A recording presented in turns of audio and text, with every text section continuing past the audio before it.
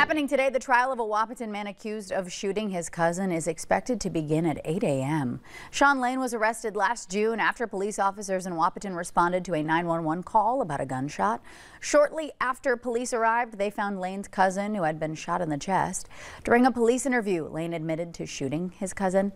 He stands charged with one felony count of attempted murder and one misdemeanor count of just charging a firearm within city limits. Lane is pleading not guilty to all charges.